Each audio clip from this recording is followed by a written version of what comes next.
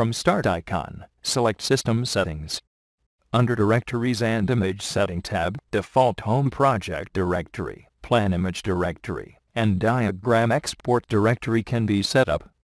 Project Home Directory is the default directory to look for saved project files.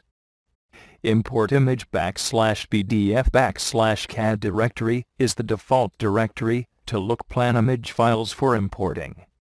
Export Diagram /PDF directory is the default directory to save project diagram such as JPG or PDF files. At Save Project File option, check on Save Project and Zip File option to minimize file size. It is useful for bigger commercial jobs. At Image option, adjust maximum image display resolution size to control the quality of the imported images.